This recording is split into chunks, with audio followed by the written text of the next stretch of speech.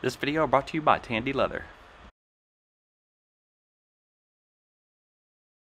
Tandy did send me some leather. Specifically, they sent me a whole half hide of this milled Veg-Tan. This is something apparently all you guys knew about, but I didn't.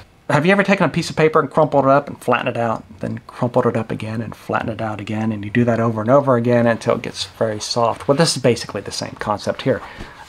It is vegetable tanned leather that has been run through a mill to the point where it feels and acts basically almost like chrome tan.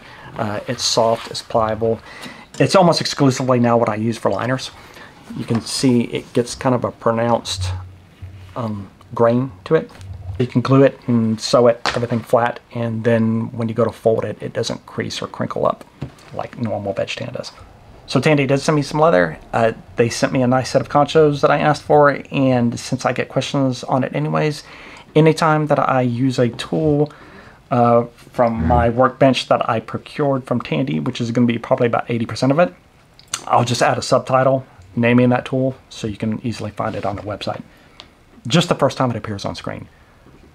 I'm not going to subtitle every time I use the craft tool scratch all, because I'm using it throughout the entire video, and that would get really tedious. Real quick before we start, this book you've seen in several of my videos, Packing Iron, Gun Leather of the Frontier West by Richard C. Rattenberry.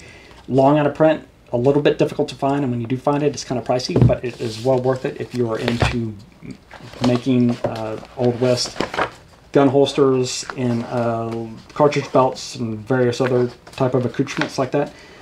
It is a good resource for just getting ideas for both on construction and just general design. And in this case, my inspiration for today's piece is this holster right here on page 129.